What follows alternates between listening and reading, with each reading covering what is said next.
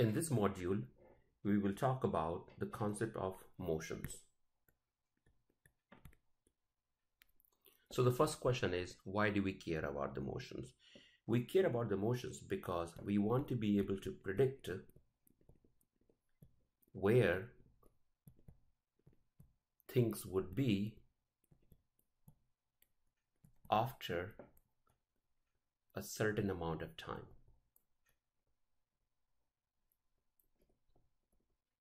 So for example, I have a block over here on a flat surface, and it may be moving with some velocity, let's say v0.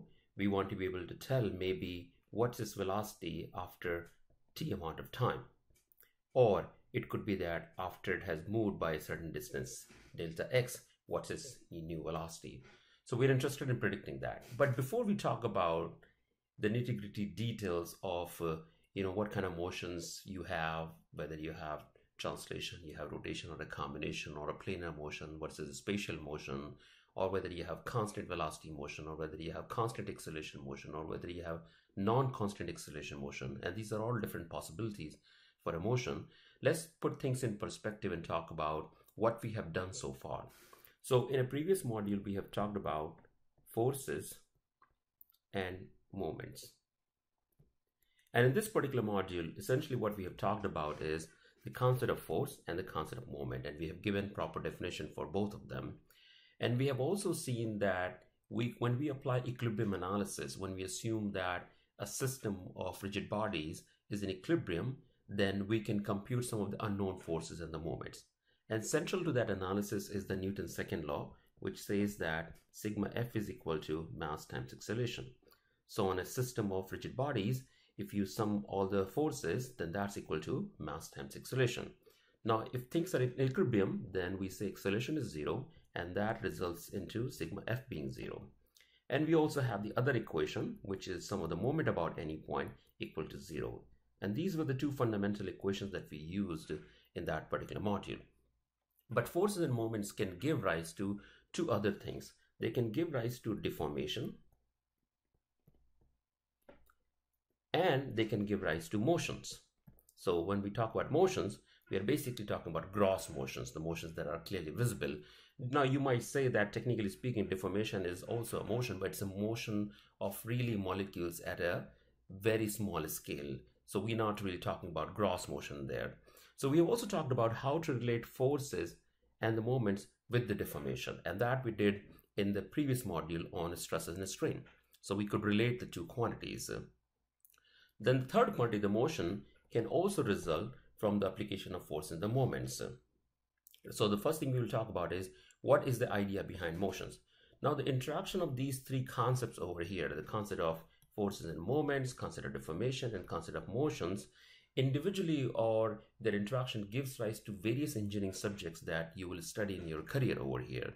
So when you are talking about applying equilibrium analysis on system of particles or rigid bodies, then you're essentially studying statics. So when you take 260 class, Mech 260 over here at Stony Brook,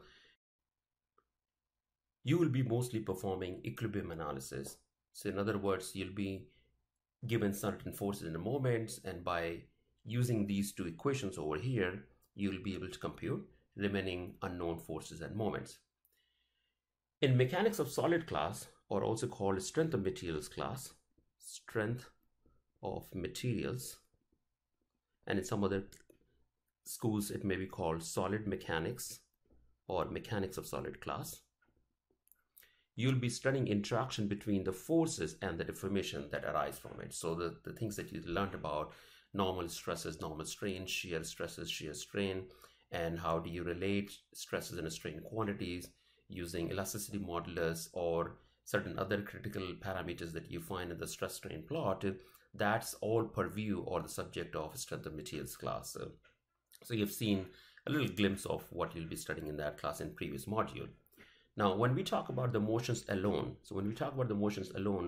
without any consideration